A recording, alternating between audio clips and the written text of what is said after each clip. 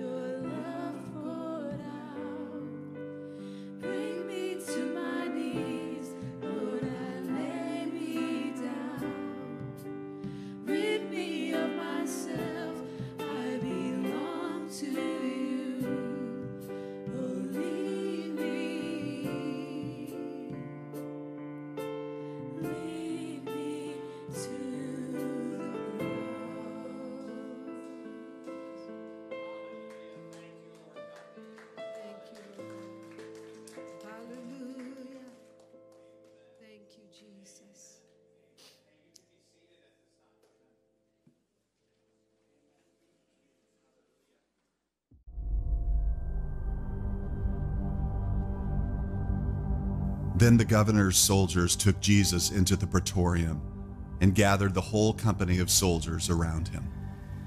They stripped him and put a scarlet robe on him, and then twisted together a crown of thorns and set it on his head.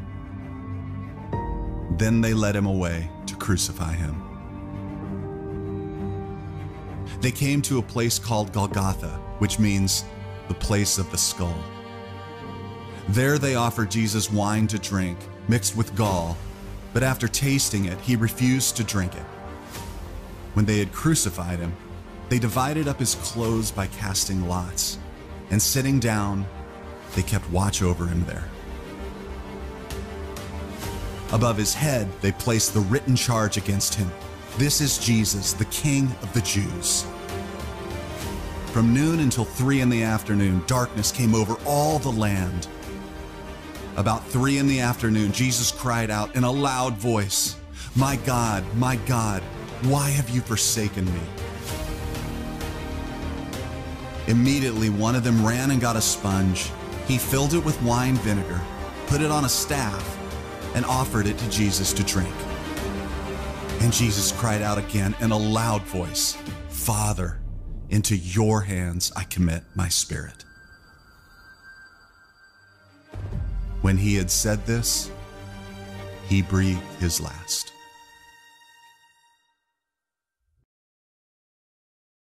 Cross this evening, amen?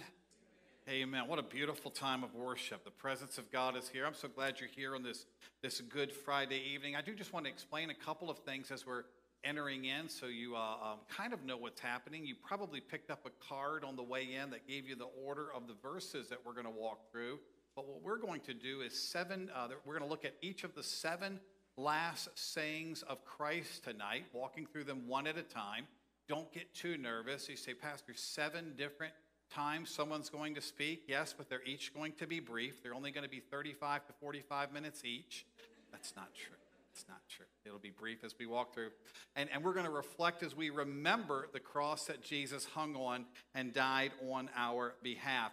As they come, I do want to mention to those of you who are sharing this evening, we're not going to MC the night, and that I'm not going to keep coming back and forth and saying what's next. You know when it's time for you to come. You have a schedule as well. When it's your time to share, if you would just go ahead and come to the front of the room at that time, that'll help our night flow much more smoothly as well, just to be aware of that. We do have a unique guest with us this evening to help us to begin this reflection on the cross this evening, and that's Pastor John Bertram from Christ Fellowship here in Silver Spring. Church not too far from ours as well, over on New Hampshire Avenue. And he is going to begin this journey for us this evening. I don't know if there's other folks in the house tonight from Christ Fellowship or not, but if you are, we welcome you as well. But Pastor John, I want to invite you to come. Can we just give him a welcome as he comes to begin this evening? Amen.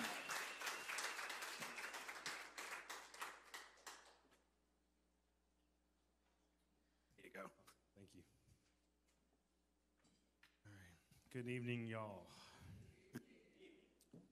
Luke 23:34 says, "Father, forgive them, for they do not know what they are doing." Luke 23 tells us that the crowd that was there, the last time Jesus had been in front of a crowd like this, it had been on Palm Sunday when they were cheering his name, and now the crowd that was there is mocking him and throwing insults at him, and they say, "Come on, Jesus. You told us you were God's chosen one. Why don't you save yourself?" And hanging on the tree in front of the soldiers, they nailed above him was this, "Here hangs the King of the Jews," this mocking title of his crimes against his own people. And the soldiers mocked him. They're like, "Your Majesty, would you care for some wine?" Luke tells us that they offered him vinegar and wine. And you can hear the mocking. He's like, "I thought you were the king. Why don't you save yourself? Why don't you demonstrate your kingly powers and save yourself, Jesus?" And the mockery continued as they, in front of him, start casting dice for his clothes. He's not going to need them, you can hear them saying. These clothes that had moments before been over Jesus, now taken, stripped naked in front of everyone, the humiliation that was there. And you can think in this moment of unbelievable hatred and anger, of ridicule and mocking and unimaginable pain, Jesus utters these words. And remembering who he is, he starts out a prayer. And he says, Father. And many of us can relate in moments of our own pain. We cry out for those who are close to us, those who we love the most. And here Jesus turns his face to heaven and says, Father. And if it had been you or I hanging on that cross, we would have followed those words with, Father, I want you to remember these people who are hurling these insults to me. I want you to remember them. And I want you to take revenge on these people. Yet that's not what Jesus says. Never. We see the truth of who Jesus was, his character, his love, the depth of his forgiveness on display. Because he follows that cry of help, Father, with forgive them. Those two words that are at the center of the gospel message. The center of the truth of who Jesus is. The center of what turns what should have been a bad Friday, a evil Friday, a horrible Friday. These words, forgive them, are what transform today into Good Friday. And those two words have been transforming people time after time, moment after moment. Us in this room reflecting on that truth, forgive them. Because they don't understand the depth of what's going on here. And I would say, guys, we continue to miss the deep truths. And Jesus continues to cry on our behalf, God, forgive them. They don't understand. And so this Good Friday, as we kind of reflect on who Jesus is and what he did on that cross and what it means to us and why it is, in fact, a Good Friday, at the center of it, or the heart of it, are these words in Luke 23. Father, forgive them, for they do not know what they are doing. Amen. Amen. Amen. I'm not Debbie Alexander. Some of you will have picked up on that. She's actually who was going to share at this time, but unfortunately, her family suffered a loss. Her niece died. And Wednesday morning, she texted me. She's had to head to Trinidad to go home. She's where she should be. She's with her family, mourning the loss of her niece, and is there for the funeral and things like that. So I'm pinch hitting in her time slot. Now, I know she would do incredibly well, so I assure you we'll get her in the future on another slot as well. But consider this next word with me today that Jesus spoke as he hung on the cross. And it was spoken to the thief that was hanging next to him, you'll recall with me, when he said, truly I tell you, today you will be with me in paradise. Luke 23:43. We've all lost things along the way in our lives. I've lost things, you've lost things. Sometimes it's not bad to lose something. When I was a kid and I lost a tooth, it was a good thing, right? I would put it under my pillow, and how much money would you get? Did somebody say a big amount of money just now? Yeah, I would get like a quarter when I was a kid. The tooth fairy in my neighborhood didn't have the kind of money that some other tooth fairies had.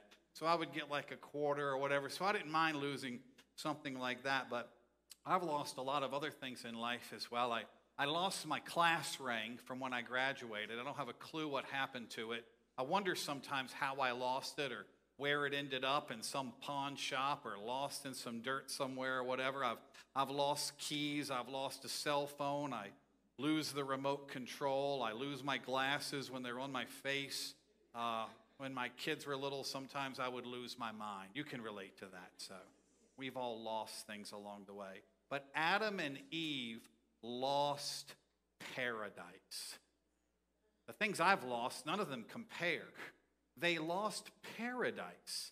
That word paradise in the Bible, it can refer to a garden, a park with trees type areas, what the word really means. And it's the word that's used for the Garden of Eden, where Adam and Eve lived when they were created. They lived in a place that was called paradise. Everything was perfect in that place. They were lacking nothing. It was paradise in the truest sense of the word. There was no sickness in that place. There was no cancer, no disease, no high blood pressure, no high cholesterol, no sore backs. Come on, no pain, no need for medications. There was no sorrow. There was no stress. There was no financial concerns. There was nothing to concern yourself over of how this is going to work out or what's going to happen. It was paradise, and they knew this sinless relationship with their Father, with God the Father, where they communed with Him. It was paradise in the truest sense of the word. And yet we know the account. They gave into temptation. They ate from the fruit that was forbidden, and they were removed from the garden. Paradise was lost. Adam and Eve lost paradise. What a thing to lose. But God gave them a promise. He promised to them when they lost paradise that a descendant would come from Eve, and that descendant would bruise the serpent's head. That serpent, being symbolic of Satan himself, would bruise the serpent's head, right? That restoration would come, that reconciliation would come, and that this would take place. A promise came that paradise would be restored. And when Jesus hung on the cross with a thief hanging next to him, a thief who just moments before had been mocking him, cursing him along with the other one, but now had this change of heart where he had said, remember me when you're in your Father's kingdom. And Jesus said this to him, truly, we would say it like this because we don't really say truly anymore. We would say, I tell you the truth. I'm telling you the truth is what Jesus says to him. I'm telling you the truth. You're going to be with me in, come on, help me, paradise. In paradise, he says. Jesus declares that. He was declaring that what was once lost was now restored. Let me read a verse for you. Romans 5:17. This breaks it down from a theological perspective, but hear it with me. Romans 5:17 says, for if by the trespass of one man, that's Adam, for if by the trespass of one man, death reigned through that one man, we know that sin brought death and separation, how much more will those who receive God's abundant provision of grace and of the gift of righteousness reign in life through the one man, Jesus Christ? Romans 5:17. Jesus told the thief words hanging next to him that are as true for you and I today as they were for that thief. The cross restored what was lost. Sin came, but now there was forgiveness. Separation had come, now there was reconciliation. Death had come, now there was life. Paradise was lost, but now the way, the truth, and the life gives us access to the Father once again. Access to both an abundant life in Christ here on earth and an eternity with Jesus where all is made new. Truly, I tell you today, I tell you the truth. Today you will be with me in paradise. That's as true of us as it was of that thief. What was lost has been restored. Amen? Amen.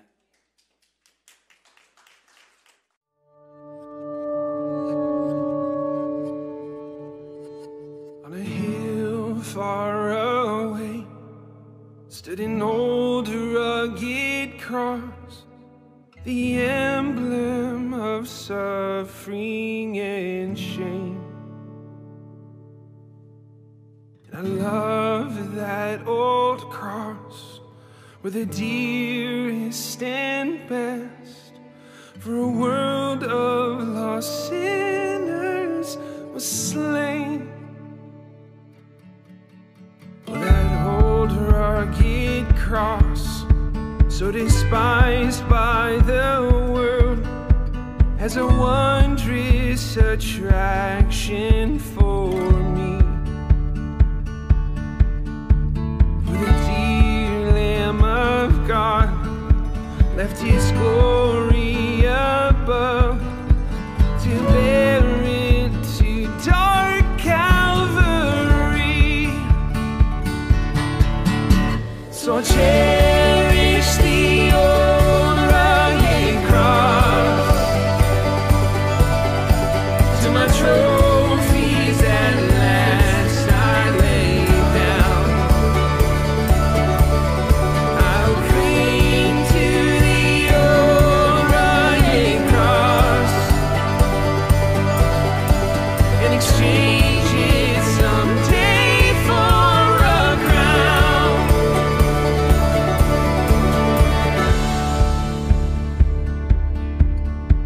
To the old rugged cross I will ever be true.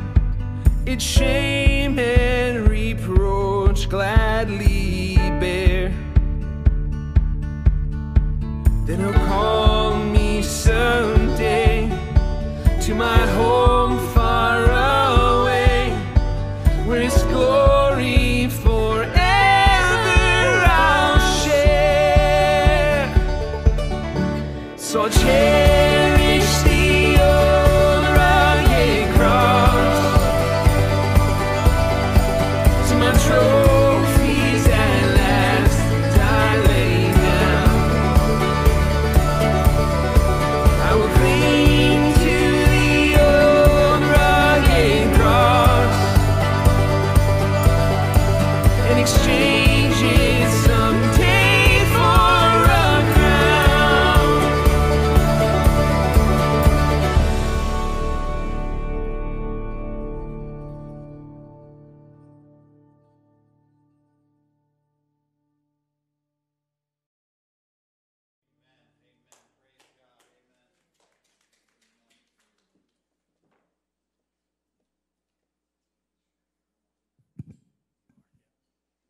Hello, church. Hi. I'm sharing from the third word of Jesus on the cross, which is in John chapter 19, verse 26 and 27. Women, here is your son, and the disciple, here is your mother. And I want to share two things, two thoughts. The first one is being responsible of our parents, especially when they're older. Jesus, despite the pain and the agony that he was going through, thought of how will be life when he's not around. That love that he had for his mom is to teach us as today to take good care of our parents, especially when they're older. Make sure that they are well taken care of. And to the disciple, he said, here is your mother. And that leads me to the second thought, which is God family. God family. Once we receive Jesus as our Lord and Savior, once we believe that he shed the blood on the cross for you and for me, that blood flow into our vein and we become family. Amen. As a church, we are family. That's right. So whether we like it or not, if we call ourselves Christ followers, if we believe that he had shed the blood on the cross for you, for me, for us, so we became family. We do know that family is a group of people, like two people, mom, dad, siblings. That's different. But as a believer, as Christ followers, we become family because we share the same blood in our vein. Amen. Therefore, we should take good care of one another, amen, pray for one another, amen, look after one another. Yes. And this is what Jesus wanted to teach us by saying to John, which was his beloved disciple, here is your son. Right. To his mom and to the disciple, here is your mother. Amen. So if you are out there tonight and you think that your family is far away, you feel lonely, you don't know who to turn to, I want to tell you tonight that you can turn to me because I'm your family. We believe in Jesus. You can turn to your neighbor sitting on the right or on the left side of you and talk to him as your own family. We are family once we receive Jesus as our Lord and Savior. May God bless you.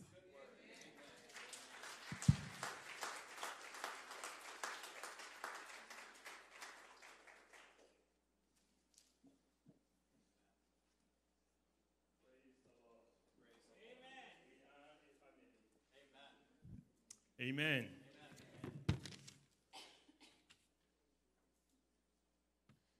So the next verse is in Matthew chapter 27, verses 46. Eli, Eli, lama sabachthani. Or Eli, Eli, lama sabachthani. These are the words that Jesus spoke. I want you to picture this. For 3 hours, there was darkness, and there was no word from Christ. He was silent for 3 hours. Darkness is a symbol of judgment. You read that in Exodus chapter 10, verse 22. When God spoke to Moses that you will lift up your hand and that there will be darkness for 3 days. You also see that in the book of Amos chapter 8, verses 9, as well as the book of Joel chapter 2, verses 2. Darkness is a symbol of judgment. Jesus stayed in silence for this period, and he who knew no sin carried our sins. Jesus was made sin for us. We read that in 2 Corinthians chapter 5, verses 21. He was made a curse for us. We look at that in Galatians chapter 3, verses 13. God the Father poured his wrath on his Son. The Son that was dying as a sacrifice. He was deserted, rejected, abandoned, and felt extremely lonely. He experienced agony. And in quoting Psalm chapter 22, verse 1, Jesus cried out, my Father, why have thou forsaken me? Or in Hebrew, Eli, Eli, lama sabachthani.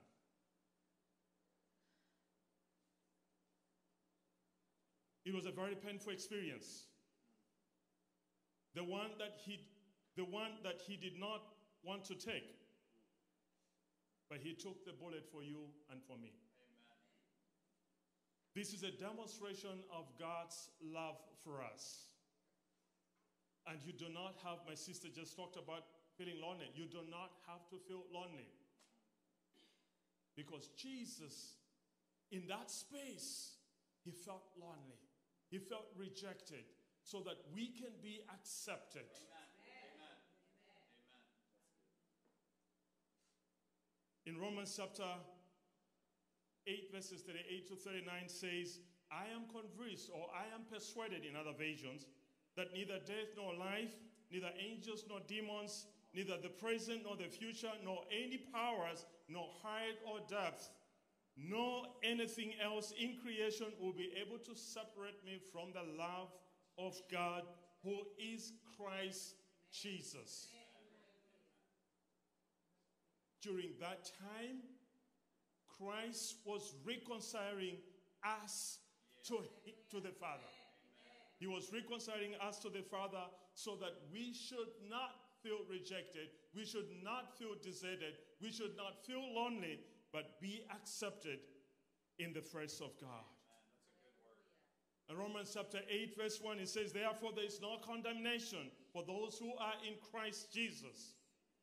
And Deuteronomy chapter 31, verse 6, it says, be strong and courageous. Do not be afraid or terrified because of them. For the Lord your God is with you. He will never leave you. He will never forsake you. God is with us. The God I am is with us. And so cheer up and embrace the love of God that he gives us. May God bless you.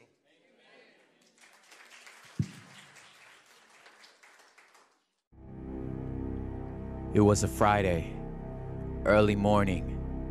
While the sun was still sleeping, Jesus was cheated, arrested for no reason but treason in men's hearts. And just like that, it starts. It was an unjust Friday. 6 trials, nothing sticking, priests punching, judges kicking, slinging lies at infinity, beating down on divinity who, by grace, did not speak, obedient, meek. It was a painful Friday.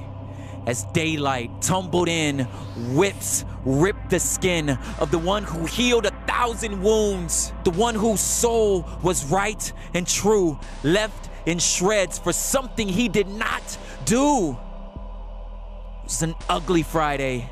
The clawing crowd, when given a choice, let villain fly in single voice. But when Jesus' name was lifted high, could find no word but crucify, crucify. It was a bloody Friday, filled with nails and wood, and a man who would do what God only could, arms open wide, good enough to die for the very people who hung him out and bled him dry. It was a dark Friday. A shout to the sky, a spear in the side. 2 Marys start to cry as angry earth trembles and black clouds swell quietly. Jesus goes through hell, dying in our place, dying well. On Friday, Good Friday. How is it a day of such evil and pain ever got the word good in its name?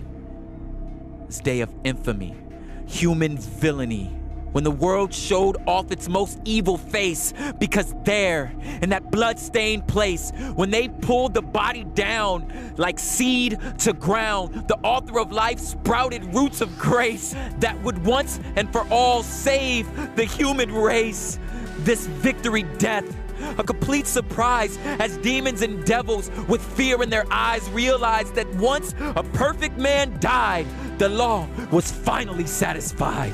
No more striving, no more trying, no more guilt, no more dying. The man who lived the way we should died the way only God could. And that's why we call this Friday good. The day Christ fell is the day mercy stood. So hold your faith, lift your praise, and remember, as good as Friday is, Easter is still on the way. Hope rising forever. In 3 more days. 3 more days.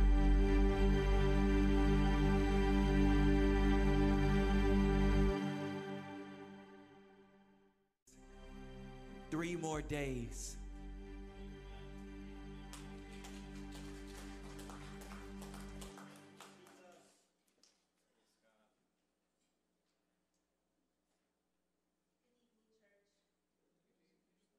Amen, amen.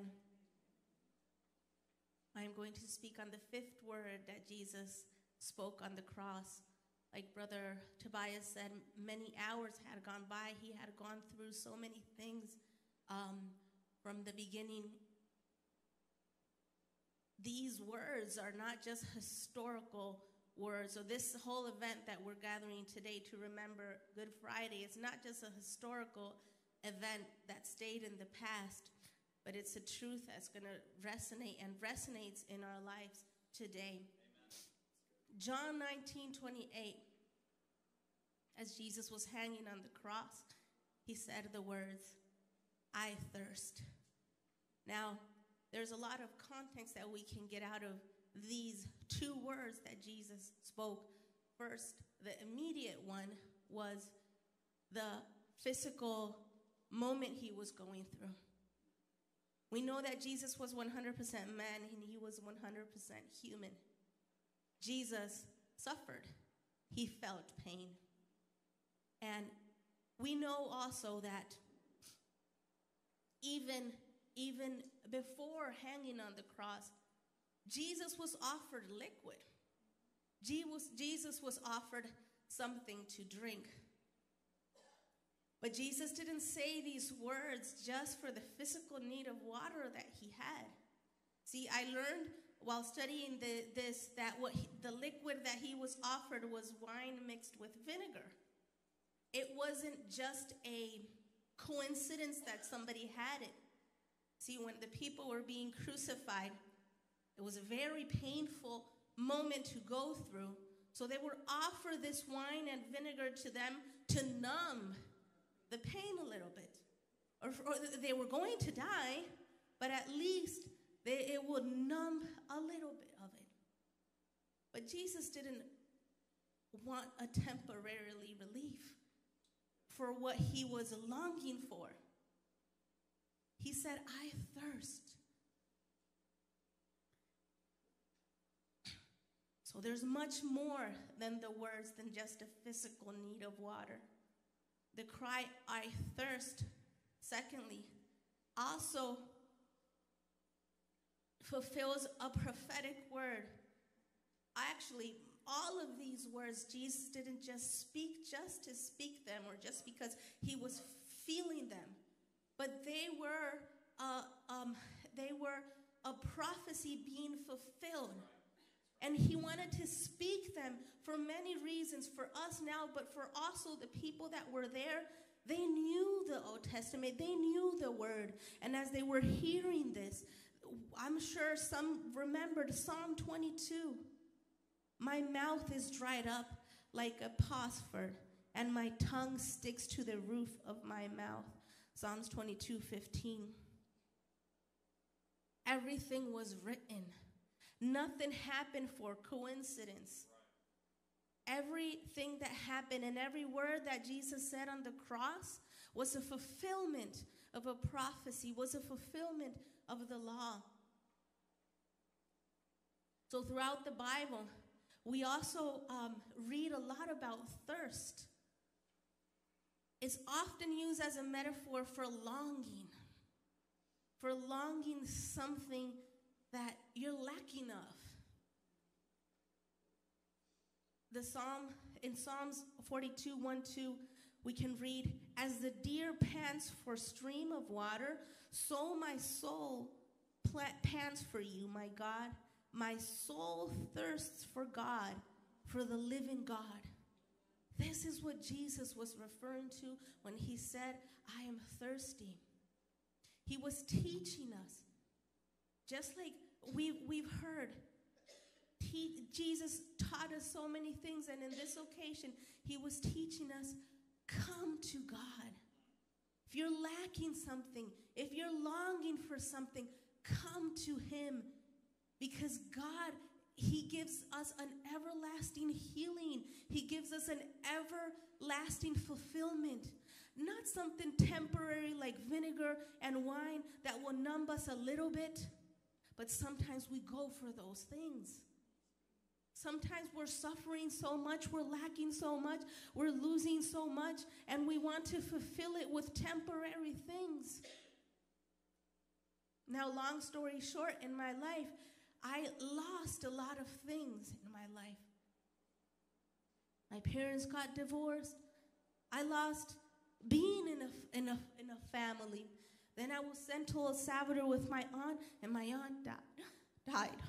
And then my aunt died, and I was sent to my grandfather, my grandmother, and my grandmother died. Oh, I felt so empty by such a young age. Then my grandmother died, and I was sent back to my dad with my sister, all of this. But then my sister wanted to study here in the United States, so she left, and then I just felt alone. And in my youth years, I was accepting that wine mixed with vinegar because I just wanted to numb my loneliness, my lack of fulfillment in my heart and in my social life, my family life. So I went through I tried so many things, and I was with the wrong people. I was drinking the wrong water, trying to keep fulfilled. But at the end of the night, that numbness, that fulfillment that I thought was going to make me forget all the loss that I have gone through, and I will feel it again and again and again and again, each night, each day. And it wasn't until God had mercy in my life, and through many brothers and sisters, like Sister Elizabeth was saying, they came to me as family, and they presented me to Jesus, and I came to the cross. And it was not until then that I felt a fulfillment of what in my whole life I was lacking of. And God changed me. God changed my past. God changed my future. I met my husband. I'm waiting for a new baby, my second baby. And God fulfilled me with not a temporary happiness, but with a happiness, with a joy that I feel all the time in my life. And he could do the same for you. Amen. 2 Corinthians, to close, 4:16, 18. Therefore, do not lose heart. Before Jesus said, I thirst, we heard Brother Tobias said, Jesus said, Father, Father, why have you forsaken me? But he didn't stay there. He wanted to teach us. And in those nights, in those moments, whatever you're going through, that you may even say similar words. God, where are you? God, where are you? God wants you to long for him, to thirst for him, to seek him, because he will give you the way. 2 Corinthians 4:16, 18. Therefore, we do not lose heart. Though outwardly we are wasting away, another version said, even though our bodies are dying, yet inwardly, from the inside, we are being renewed every day. Jesus, in many occasions, said, I am the living water, the water that never stops.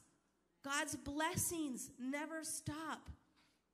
For our light and momentary troubles are achieving for us an eternal glory that far outweighs them all.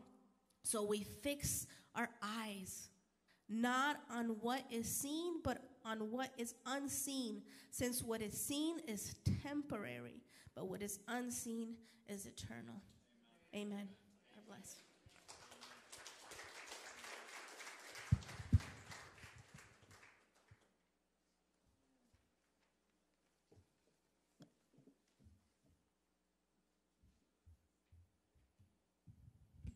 Hello, church.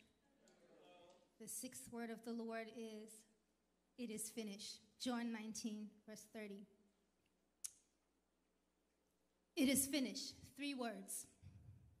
The period after those words signifies a finality, an end.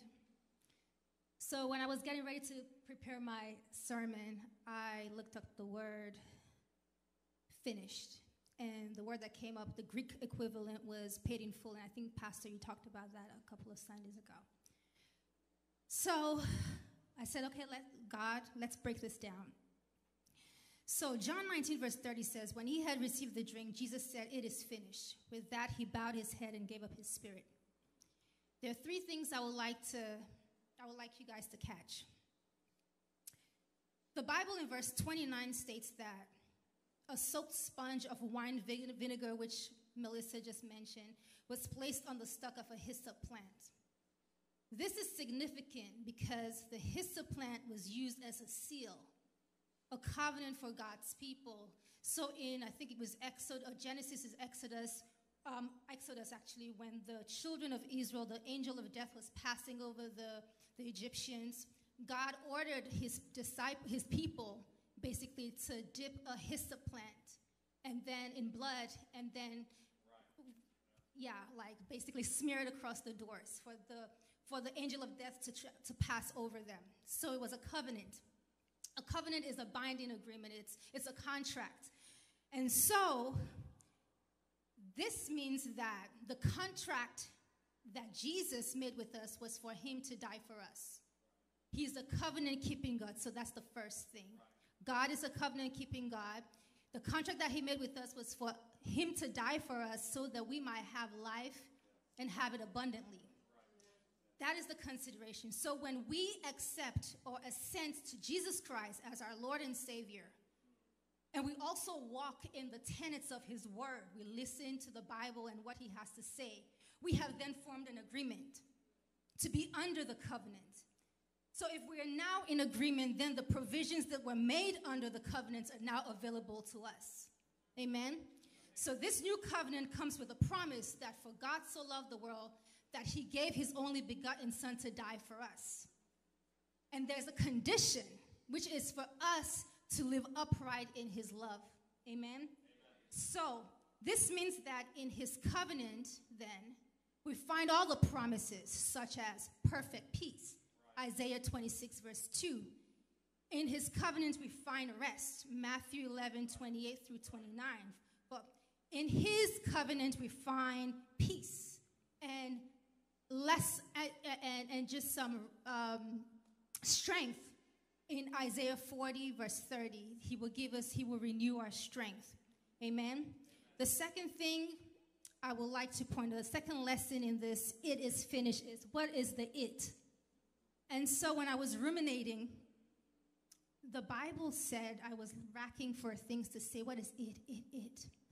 And just as the legal undertow of it reared its head again. And in the legalese, I'm a lawyer, so I usually go back to that. But in legalese, there's this thing called in toto, which means the whole. So it, in toto. This means that through Jesus' death, he has brought an end to and paid in full the whole gamut of our sinful nature. Amen? So all of our iniquities, our sinful nature, our wickedness, immorality, that has been paid for in full. So the hyssop, which I mentioned earlier, is not only a symbol of a covenant, it's also a rite of purification. This means then that when the Bible says that whom the Son sets free is free indeed, indeed we are free. That's why the Bible says in 2 Corinthians 5, verse 17, that if any man be in Christ, he's a new creature. Old things have passed away. Behold, all things have become new. Amen? So that means our transgression, our wrongs, all of that has been taken away in total. Our barrenness has been taken or cured in total. Amen? Our peace now reigns in total. God has lavished worth on us in total. We lack nothing in spiritual, mental, financial, emotional, personal. He has made sure that we have everything that we need. And lastly, the Bible says that Christ gave up his spirit. The Greek word used to describe this is paradidomi, which means to give into the hands of, to surrender. So, Jesus gave over his life to the Father so that we can give over our lives to him, the Father and the Holy Spirit as well. So when we surrender, we relinquish control and we say, God, let your will be done. Right. When the storms of life come, and they surely will, we must always remember that when we come to Christ, we relinquish fear. We relinquish our natural tendencies to control things.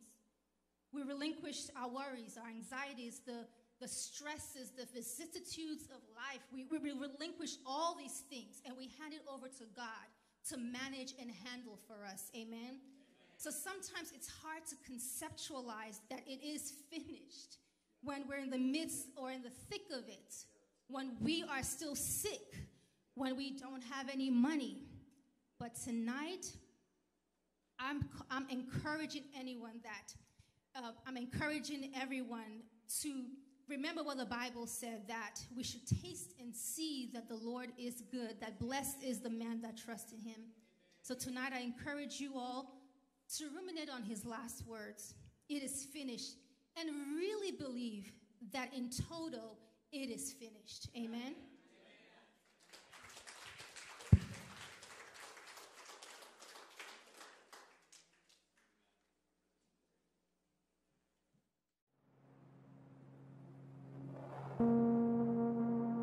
A voice whispers, "Look at what you've done." We are marked by a lifetime of selfish choices, a legacy of harsh words, terrible thoughts. Look at what you've done. The constant jealousy, the envy of what others possess, the disregard for people in the pursuit of what we desire, what we insist we are entitled to. The enemy whispers, "Look at what you've done." Hiding our addictions, telling lies to ourselves, to our spouses, to our friends, convincing the world that we are fine while we are breaking into pieces. Look at what you've done. Medicating our emptiness with screens and swipes, entertaining ourselves with the wicked, the indecent, the disturbing, feeding on luxury while forgetting the poor. Satan whispers, "Look at what you've done." The betrayal of our own beliefs, from hype to hypocrisy, building the walls of our own kingdom, loving darkness more than light. Look at what you've done. The bitterness, the gossip, the brooding, the prejudice, the enemy is gloating. Look at what you've done. Look at all your shame. Look at all your guilt. Look at all your chains. Look at what you've done. You deserve wrath. You deserve hell. You deserve death. Look at what you've done.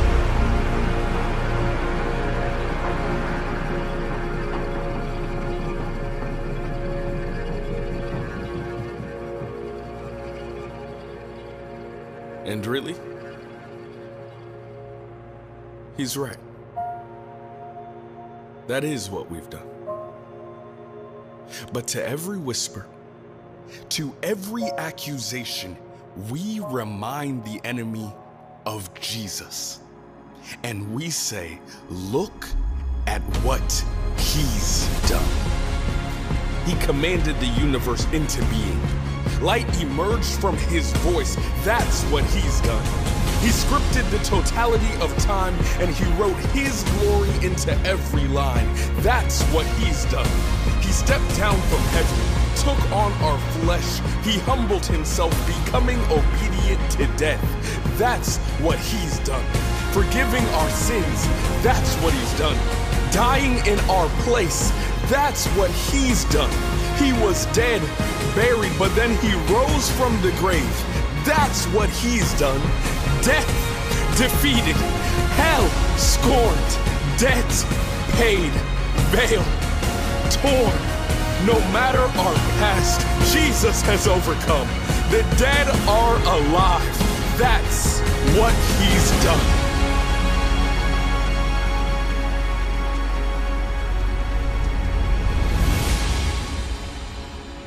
Aren't you thankful for Jesus?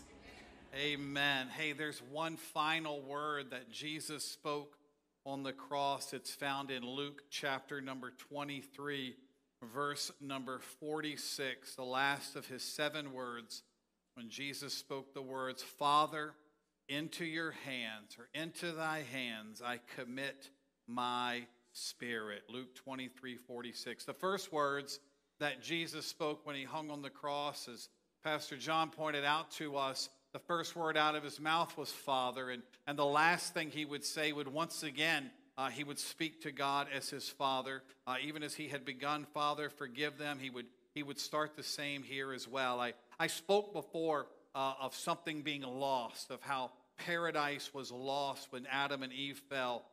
You've lost things along the way, as I mentioned, but you've probably also had something taken from you at some point in your life, something that was stolen, something that was removed, something that was unjustly lost. Melissa, when she shared, spoke of things that we could easily view as were taken from her, lives taken, stability taken in her life. She didn't lose it. It was no fault of her own, but these things happen, and it happens to us along the way as well.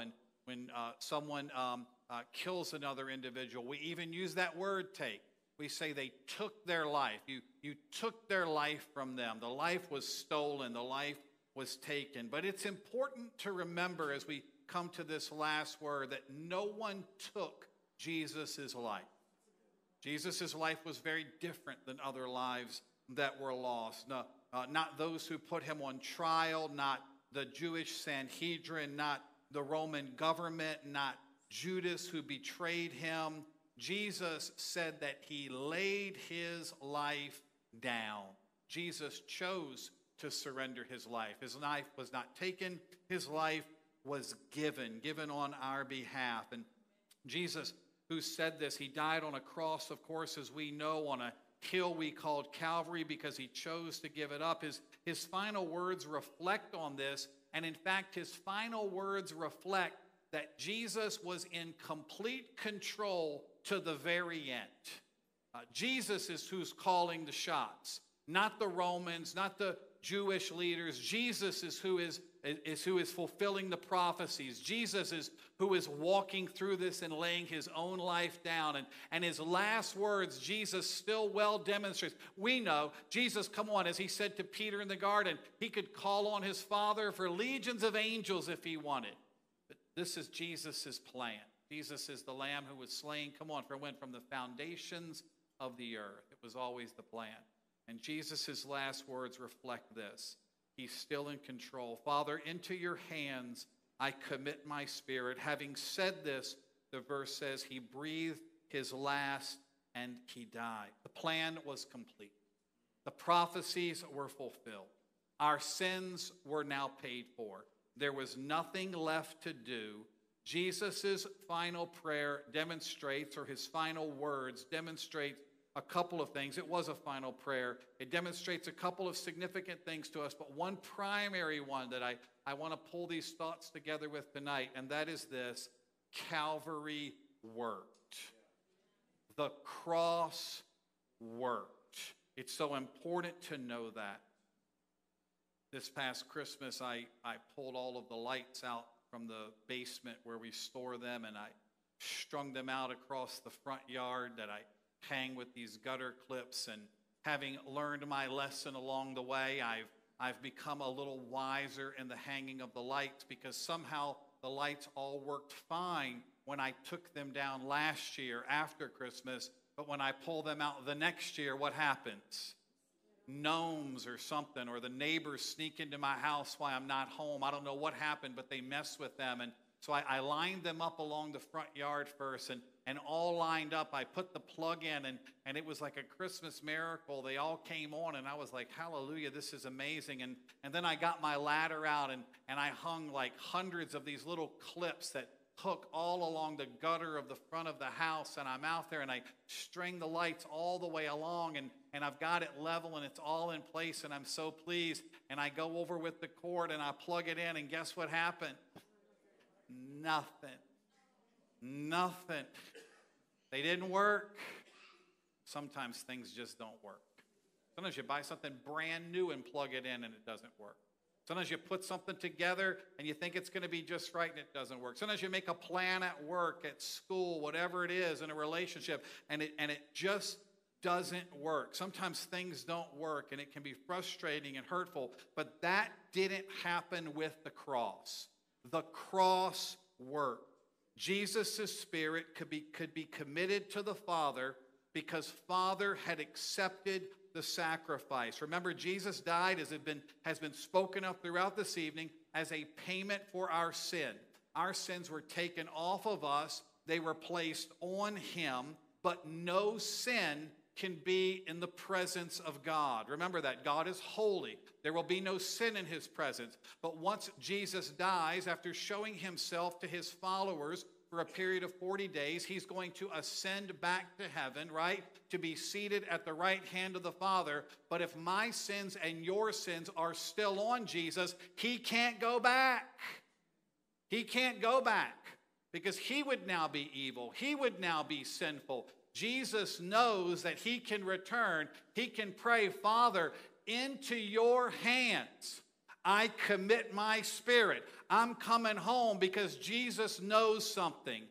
It worked. It worked. The sins have all been paid for. They've all been washed away. Calvary covers it all. The Father accepted the sacrifice as payment for our sins, praise God. Imagine you went to a store when you left here and you walked in and you went through and you picked something and you walk up and you set it on the counter, or even went to the self-checkout, as so many of them are now. But wherever you are, you paid for what you had. Maybe you paid with a card. Maybe you paid with your Apple Pay because you're high-tech. Maybe you had cash with you. Maybe I was in the grocery store a couple of weeks ago, and the lady in front of me in line pulled out this little booklet, and she wrote some things down on a piece of paper to pay for her groceries. I don't know what it was. I have some vague memory of seeing that years ago, but it's been so long. I was like, wow, they still take checks, and they really do. It doesn't matter what the method is. Once you've done, and once you have paid it, you pick up your items and you walk out. Why? Because it's been paid. It's done. You don't ask the clerk, can I have this now? They'll say, what do you mean? It's yours. You already paid for that. The transaction is complete. You don't have to wonder now whether you can leave with it. It's already been paid for. Just the same as it will never happen for the child of God that I need to have any doubt that one day when I leave this life, that I would step into the presence of God. I won't have to step in wondering, I wonder if my sins were really paid for. I wonder if they were really covered. I wonder if I'm really getting in. No, this tells me Calvary worked. It worked. The price was paid. Jesus doesn't still have those sins on him, but your sins were placed on him, my sins were placed on him, and now they've all been washed away. They've been cleansed. The blood was sufficient sacrifice. The wages of sin, which are death, were paid for. When he breathed his last, Calvary worked, praise God. Jesus could tell the thief, today you will be in paradise with me, because Jesus knew something. This is going to work. This is going to pay the price. And it did. It still works. It still works. It always will. If you've called on Jesus, if you've said, Lord, forgive me of my sins. Be the Lord of my life. Jesus, I trust you as my Savior. If you've done that, then you know it worked. It worked. And if you haven't done that, you might be watching online or in this room. If you haven't done that, I have good news. It works. It works. Would he really forgive me? It works. Father, into your hands I commit my spirit. Jesus knew it's all done. The price was paid. Amen? Amen. We're gonna partake of communion in just a moment, but first let's watch this together.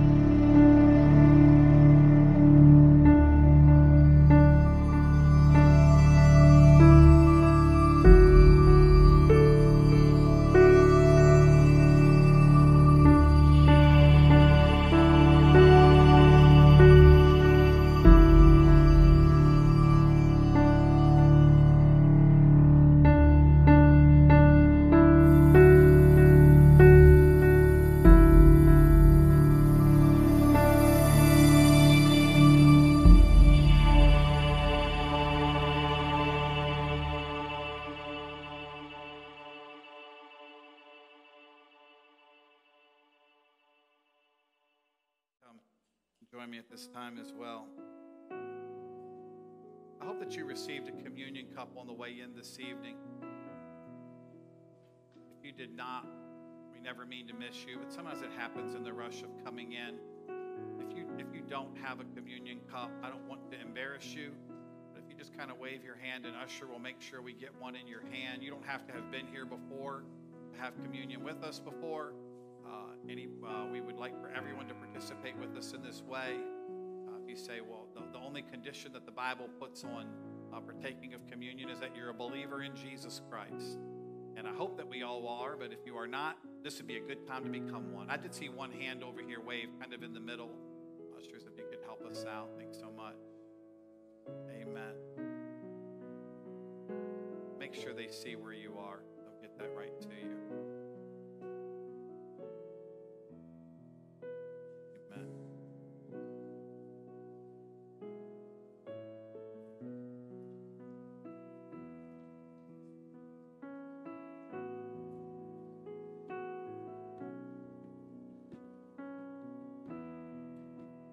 Amen.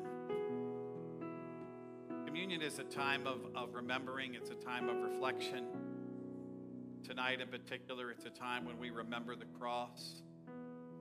Jesus would have actually had communion the day before the cross. He had communion on the Thursday at the Passover feast. The next day would be, of course, when he would be, the trials would take place and he would head to the cross. And at that communion time, as we call it now, at that Passover feast, we know that when Jesus was there, he took off his outer garment, he tied an apron around his waist, and he washed the feet of his disciples who were there. And he told them, I give you a new commandment. A new commandment I give you today, that you love one another. And even as I have loved you, so you love one another.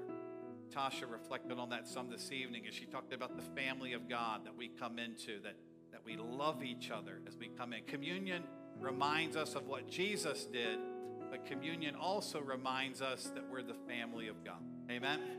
We're the family of God. We're brothers and sisters in Christ. He redeemed us into a family. We remember that this evening as well. Hallelujah.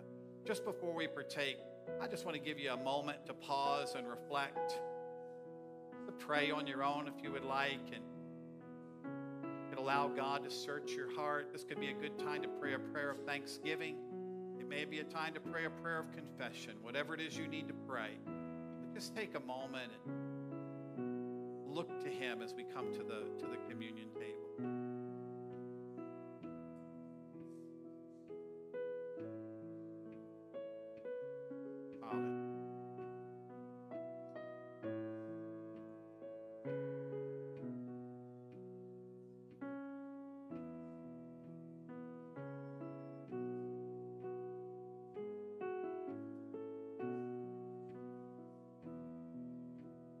The Bible tells us in 1 Corinthians chapter 11, verse 23, for I received from the Lord what I also passed on to you. The Lord Jesus, on the night he was betrayed, took bread, and when he had given thanks, he broke it and said, "This is my body, which is for you. Do this in remembrance of me."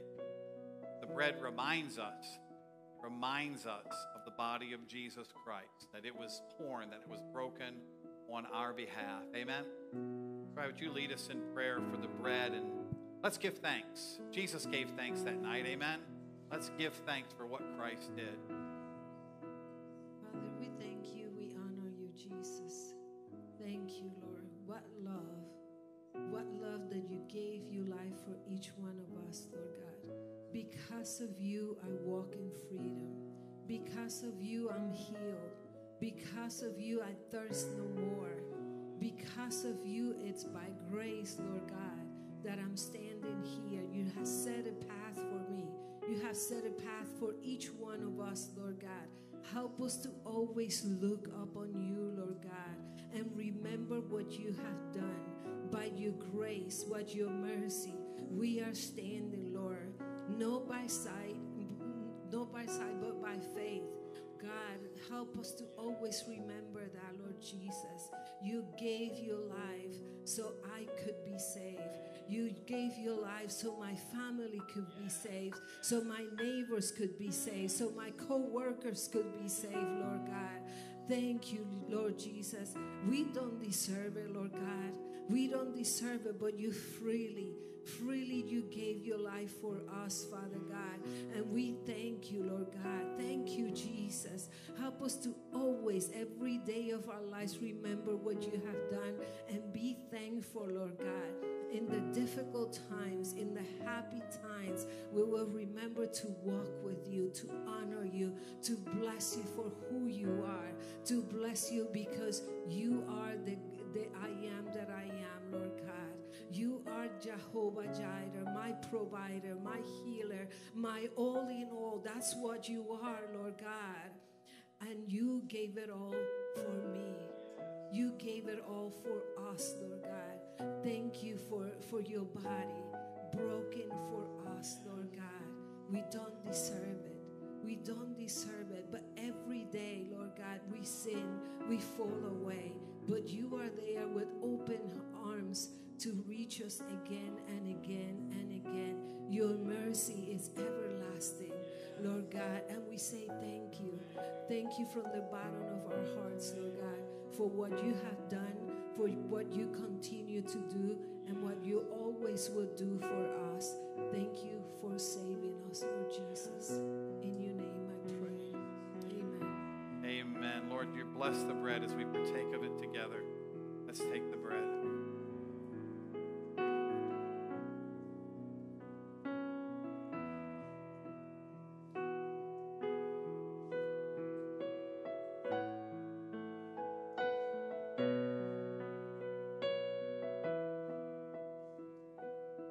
Continuing to read in verse 25 in 1 Corinthians 11, it says, "In the same way after supper, he took the cup, saying, 'This cup is the new covenant in my blood.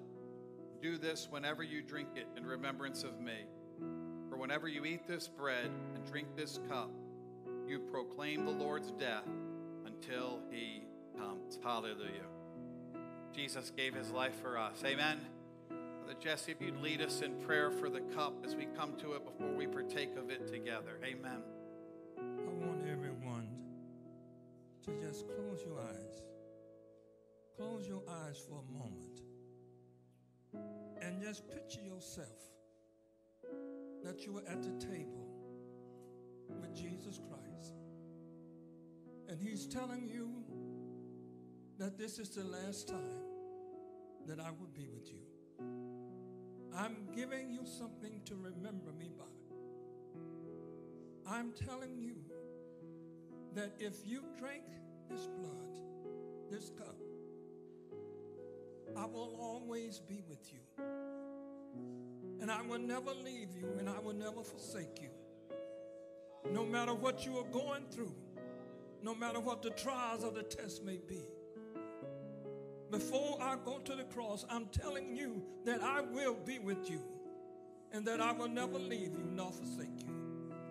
And as you drink this cup, I want you to understand that I am joining you together with me. And you can never be separated from me because we are one. We are one. And as I go to prepare that place for you, I want you to understand that this cup will always represent my blood, that I shed it for you, that you may have life and that you will have it more abundantly. In Jesus' name, amen. Amen. Amen. Let's take the cup together. Hallelujah. Hallelujah.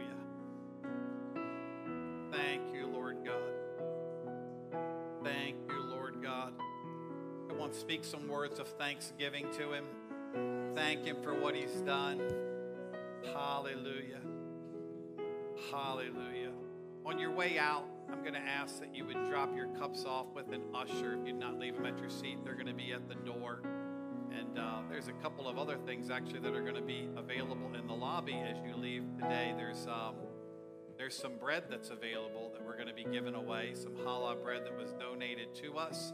And you can pick up those loaves and take them with you on the way out. It is delicious. I got some early, and we've got a lot of it that's going to be out there. And also some door hangers that you can use to invite your neighbors and folks to Easter Sunday, along with the egg hunt that's coming up. You'll be able to, you can hang those on doors in your neighborhood and If you're willing to distribute those, they're available in the lobby as well. But just before you walk out, would you stand with me? Let's sing through this once before we go, before we slip out too quick. It's been a wonderful night of remembrance, amen. Lead us in this, team. Let's sing this through and then we'll depart. In Christ alone, My hope is now. yes, He is my light, my strength, my soul, this cornerstone, this solid ground, firm through the fiercest drought and storm. What heights of love, what depths of peace, when fears are still, when striving cease. My comforter, my all in all, here in the love of Christ I stand.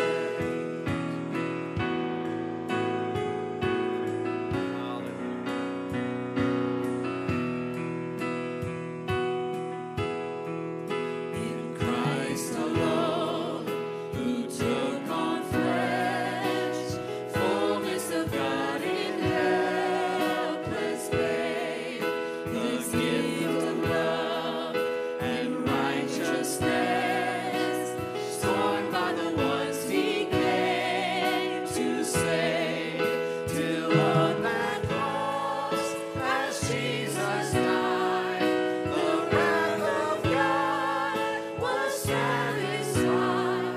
For every sin on Him was laid.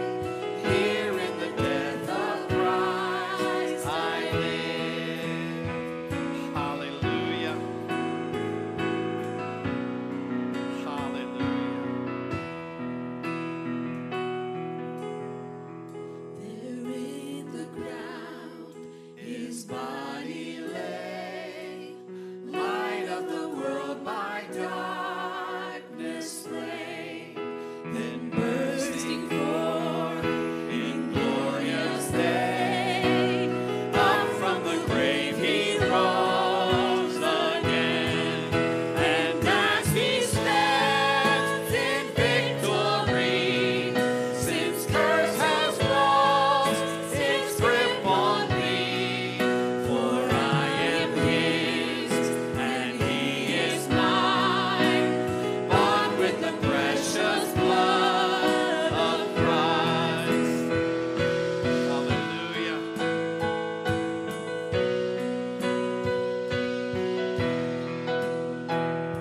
Hallelujah. No guilt in life, no fear in death. This is the power of Christ in me. From life's first cry to final breath, Jesus commands my destiny.